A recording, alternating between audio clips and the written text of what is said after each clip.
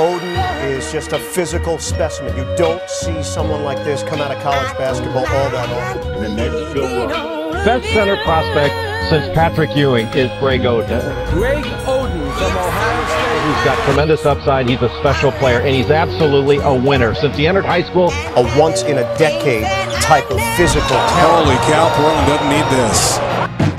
I'll be remembered as the biggest bust in the history. But I can't do nothing about that. Greg Oden wasn't known as a good player, he was known as a generational one. The top player in the country for years, drafted ahead of one of the best players of all time. The collapse of Greg Oden's basketball career is one that deserves a retrospective view. Greg Oden was born in Buffalo, New York, and he was a standout player from the jump. After moving to Indiana at 9 years old, his gift for basketball was quite noticeable. I mean, the guy was 6'6" in middle school. Upon arrival at Lawrence North High School, it was clear that Greg Oden was not only the best in the country, but these kinds of players only come around once in a blue moon. Dominant is all you could say to describe his game, and that holds a lot of weight in Indiana as their culture is built on basketball. Along with his partner in crime with his teammate Mike Conley, no one else came close to the level that these guys were able to play at for the foreseeable future. Indiana knew that they had something special, and they were going to take the world by storm. He was catching NBA comparisons before he even made it to high school, and he was selling out crowds upwards of 4,500 people to watch him play as an 8th grader. Upon his high school arrival, his stats tell you the story. Efficient interior scorer, great rebounder, great defender, and a stature not too typical for a 15-year-old. After being knocked out in the postseason, Courtney Lee of the state champion Pike High School referred to them as the hardest matchup they've played, and he was clearly right, as Oden and Conley would never lose a playoff game from that point onward. The two would go on to take home 3 straight state championships in dominating fashion, in a run that Indiana is going to remember for quite a while. It was exceptional. Oden had the talent of one of the greatest defensive anchors I've ever seen. 7 feet tall, agile on his feet, extremely smart navigating the paint, exceptional timing on his blocks and contests. It clearly came easy to him. He knew how to seal guys extremely well, left a big old target for Conley to hit, and once he did, which he always did, it wasn't really fair. He put up 22 a game on 74% shooting from the field as a senior. Oden was referred to as the far and away best player in high school. Some said the best post prospect since Lou Alcindor or Kareem Abdul-Jabbar. He won pretty much every dumb award. I mean, Gatorade Player of the Year, Mr. Basketball, McDonald's All-American. There was him, and then there was everyone else a tier below. Greg was living a life out of a movie for a high schooler. But what many people appreciated was he really didn't care. He seemed to put his head down and work, he loved the game and appreciated what he was doing for his life, but his humble attitude was apparent. He said he really didn't think of the recognition he was getting. He basically shook off his Mr. Basketball honors because he felt that teammate Mike Conley should have shared that with him. And his mother said he never was overwhelmed with all the heaping amounts of attention that he was garnering. He really was a normal kid just doing what he loved to do, but in actuality this was anything but normal. Recruiting analyst Dave Tellup said that it'd be a huge upset if he's not the top pick in the 2006 draft, and that it sure would have been Greg Oden that was going number 1 straight out of high school. But after a rule change that banned players out of high school, he had to delay that for a year, attending Ohio State. The Buckeyes scored big on this one. Not only did they land Greg Oden, but a 2-for-1 with his point guard. This immediately put them into a position as a favorite nationwide. This duo was extremely hyped, but it would be a little bit before we saw them in action at the college level, as Oden received a wrist surgery to repair a ligament that he hurt during his high school career. This caused him to miss the first 7 games of the season, and he was heavily restricted upon his return. I mean, he rapped the life out of it, and had to resort to shooting left-handed from the free throw line for the season. This really didn't seem to limit his production very much, and the Greg Oden hype did not slow down one bit. When it came to his interior play, this guy was very good. Rebounding and blocking shots was really his forte, and paired with his impressive lateral quickness and speed, this is where he garnered his Bill Russell comparison. He was a bit raw offensively. He had a soft touch while being capable of finishing strong, but he didn't have a huge bag or anything like that. I will say he wasn't tripping over his feet or nothing, and with the right training, he could be an elite interior scorer at any level of basketball. His interior play led away to a great season, and he was rightfully earning every bit of the hype that he was getting. Steve Kerr's description of him was a once-in-a-decade player, at 16, 10, and 3 blocks while maintaining that humble attitude, being a guy that teammates like to play around, and seemingly didn't get too high or too low, with some blockbuster moments in between adding to the Oden story. A game-saving and season-saving block in the last seconds of the Sweet 16 kept them dancing, and an absolutely dominant performance with 25 points, 12 boards, and 4 blocks in the national championship against two of the best interior defenders of the 2010s in Joakim Noah and Al Horford. The Buckeyes were shut down in the championship, losing to the Gators, who had an all-time lineup, but the job was done. There was debate between the top two players in the country this year. Kevin Durant took the nation by storm. I mean, he got Texas jumping, very elite shot creator at 6 foot, whatever he is. The definition of a bucket getter, I mean, you know this guy. That being said, Greg Oden was still the best prospect in the country, and this was the near unanimous decision. As we know, there's only one Kevin Durant. He was the best player after all, so why did it make sense for Greg Oden to go number 1? Well, let's look at it through their lens. Portland landed the number 1 pick this year. The team was ran by scorers like Zebo, who was replaced by LaMarcus Aldridge, and emerging star in Brandon Roy. What they were missing was, well, Oden, pretty much.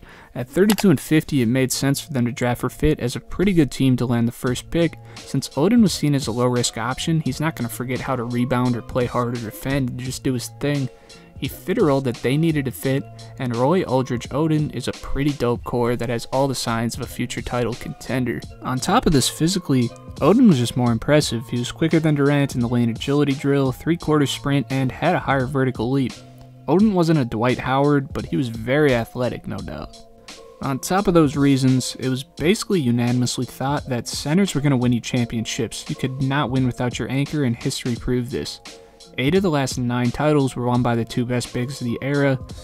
Greg Oden was the pick that made sense here, and going back, I would have done the same thing in that situation.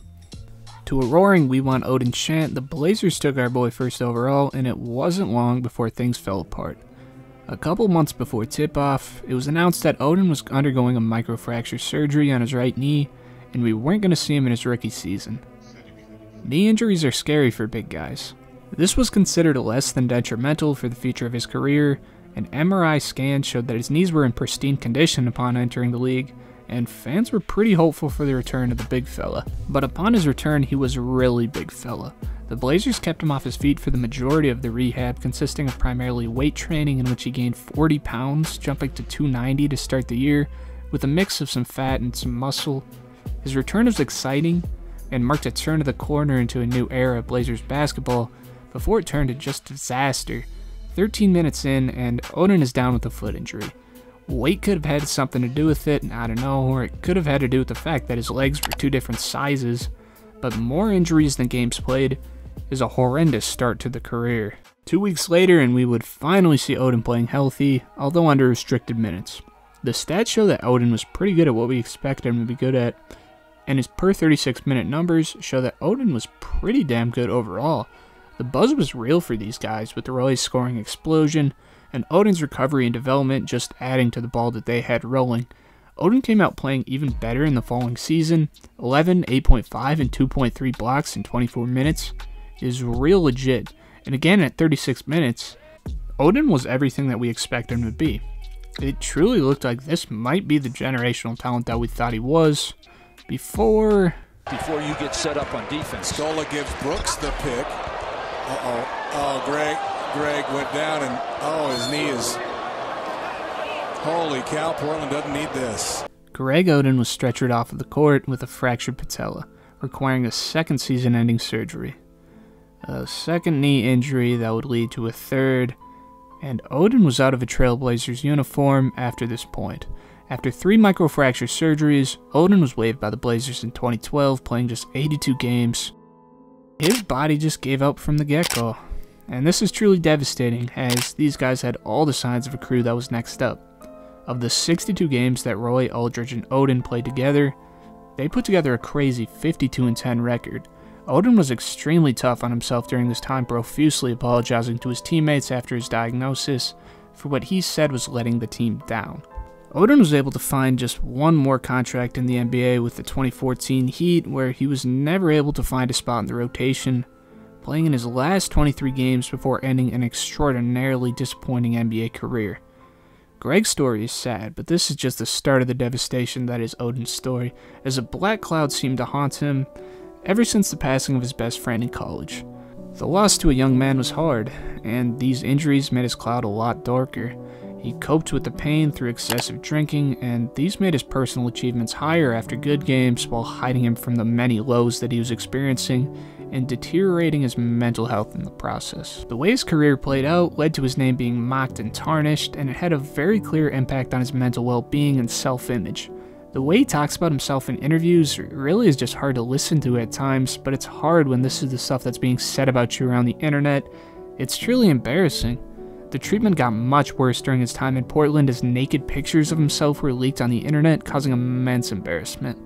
Oden's battles with depression are very disheartening to hear about, and remind you that this really was just a shy kid casted into the brightest lights before his body gave out on him. And when the criticisms came in, his human side came out, and buried him deep into a hole that was easier to lay in than to climb out of. Oden also found himself in trouble post his NBA run for repeatedly punching his ex-girlfriend in the face and being charged with felony battery. Investigators reportedly questioned Oden, who admitted to the crime in a calm, apologetic, and cooperative manner, in which he calls the biggest mistake of his life.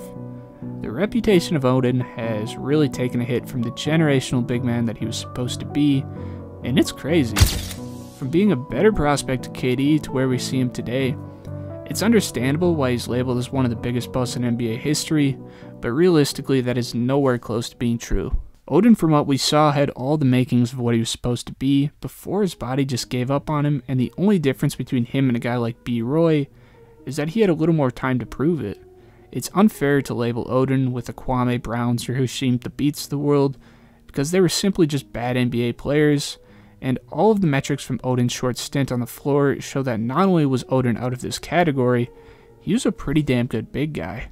The real Greg Oden story is not one of a prospect busting in the league, but of a kid who lost everything he worked for at the snap of a fingers and lost himself in the process, destroying his life and mental well-being. Greg Oden's story just shows you that life moves in one direction, and living life dwelling at your misfortunes ruins your past, current, and future. At this point, Greg Oden is working on a career in coaching with Butler, after working with and graduating from Ohio State, got married, had a child, and seems to have left his demons in the past. And I really hope that he can continue to impact the game and the world in that role, as he's been through more than most. Thank you for watching. If you made it this far, love y'all boys, and I'll catch you in the next one. Peace out.